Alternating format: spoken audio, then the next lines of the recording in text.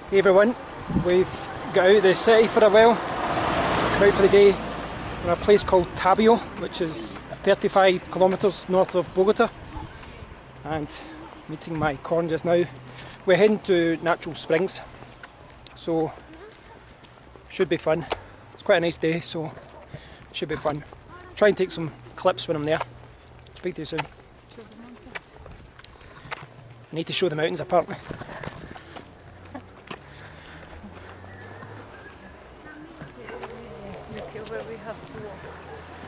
Yep, so we're going down to the very bottom here, you can see it.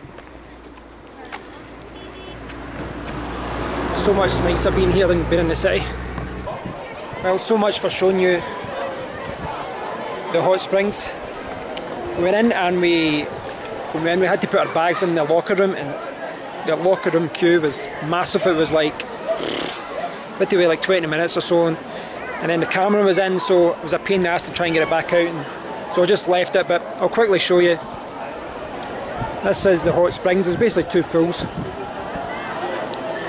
The people that are waiting around, there's people waiting for saunas and there's people waiting for jacuzzis, but apart from that there's no waiting around. Quite crowded, but not too bad, and it was only at 14,000 pesos, so like, what's that, like £3, £3.50, $6 or something, very cheap. So we're going to head off for lunch now, and that's where we're going for lunch, just a little cafeteria there. And it's about 2.5 to 3 hours to get back, so it's quite a long journey for only spending a couple of hours here, but it's worth it just to get out of the city, 'cause you get sick of all the traffic and pollution. When you actually get into the main part of Colombia, it's beautiful.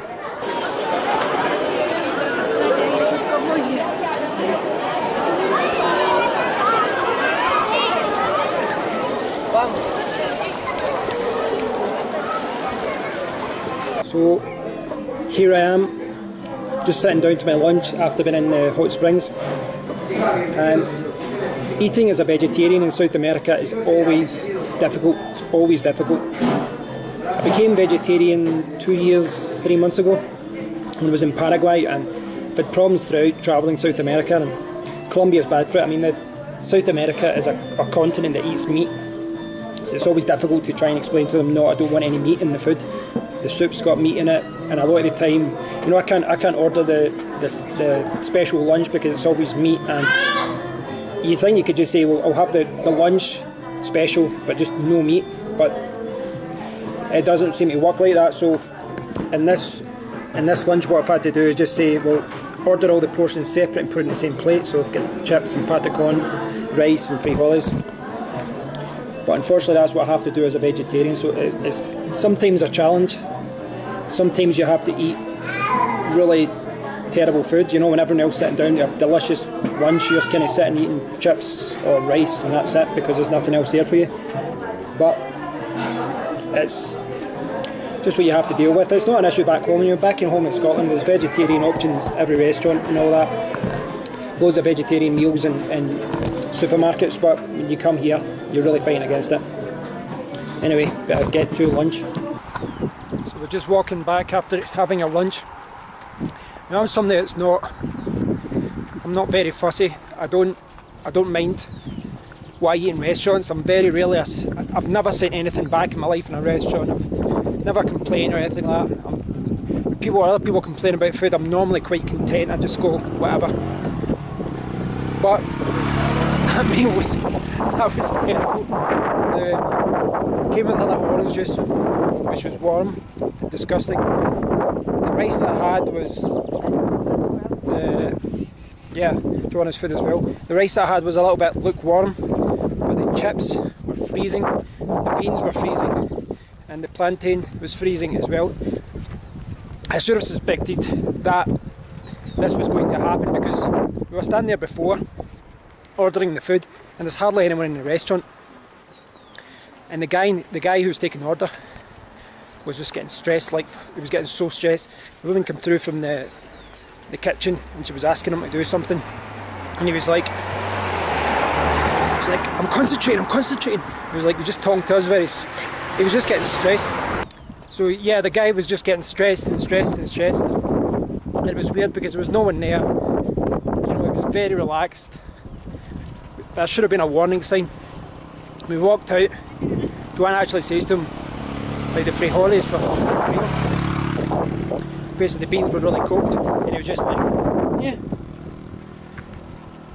He must know, because people go there. You know, it's not a place people go all the time. People arrive in buses and they go, and I assume many people go, never go back, so he doesn't care, you know, he's got a monopoly. Ha, okay, update. Apparently they were cold because it was the last ones of the day, the last food of the day. Don't understand why he didn't just heat it up for 2 minutes. Anyway, walking back, and I suppose we have to laugh about these things happen when you're travelling. And don't know, maybe we'll get an ice cream or something to pick ourselves up. So we're now in the city centre, we're in the plaza, the main plaza of Tabio. You can see we've got a beautiful big church in the middle. Really beautiful. And loads of nice restaurants here. But the thing that really caught my eye was they've got a Mustang. She's like, I'm sure people in North America don't care about this, but for me this is one of the coolest cars I've seen. GT Mustang. I think it's a GT Mustang. GT 500 it says on the side, but absolutely cool as fuck. So you can see in the background the little plaza. Loads of little shops and that selling pastries, cakes and ice creams and whatnot. Quite ironic that we just had the worst meal ever because we've just walked past about fucking 20 amazing restaurants, but that's what happens. I'm going to walk in the church, so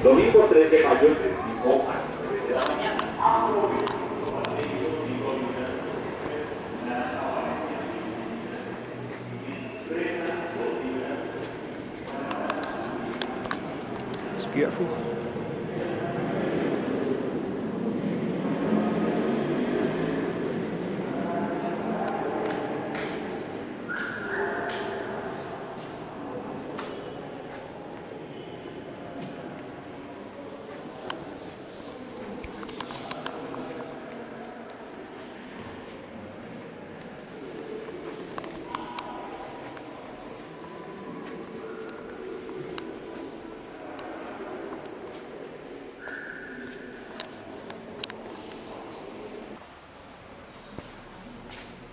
Spanish for don't talk. That is cheesecake de Arequipe con mora. And for those who don't know, Arequipe is kind of like, back in Scotland we'd call it caramel flan, or dulce de leche, they call it in South America as well. But it's fantastic, and this is the first time I've ever seen Arequipe on cheesecake, so I had to buy it. It's really bizarre for us being here. When we were walking around the plaza, we were in Bolivia about 2.5 years ago.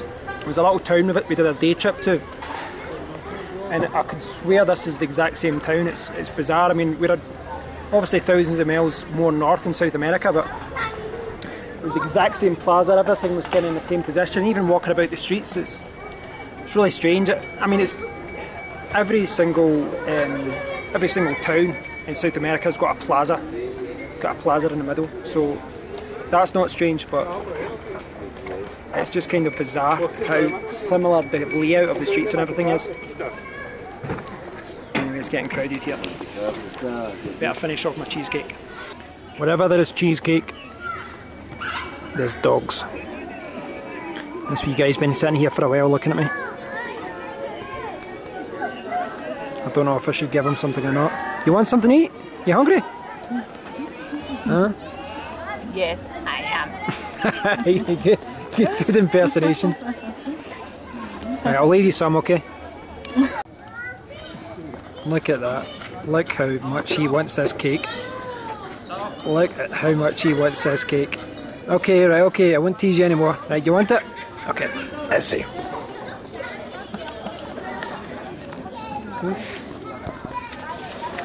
It's going to eat up the back.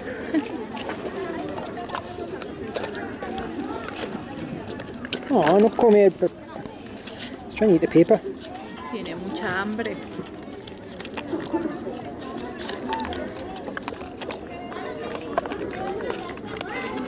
was starving. Yeah. Poor wee dog, he was hungry.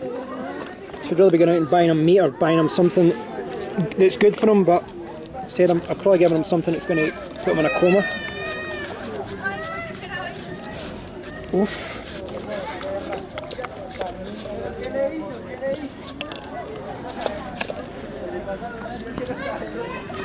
Mucho. ¿Te venaste?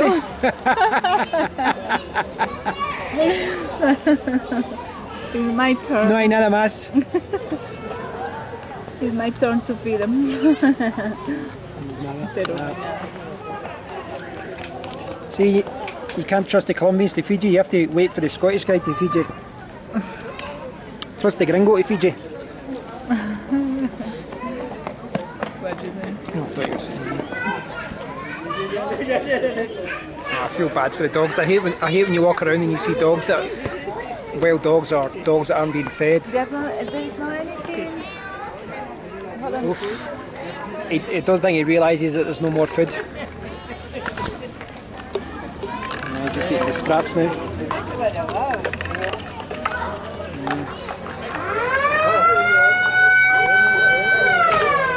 Okay, so that's my sign to go. So we're just heading back now. We're on a little bus to come to the north of Bogota. It took about an hour or so. And we have to get another bus. Not sure if it's this one, but back from the north of Bogota to the south of Bogota takes like another hour. And then it's like 20 or 30 minutes to walk back to the apartment. So it's been a good day, but I'm very tired. Hope you enjoyed the little clips of the day out, and any questions about the town, leave a comment below. I'll try and do some more clips for you soon, but until then, take care. Bye.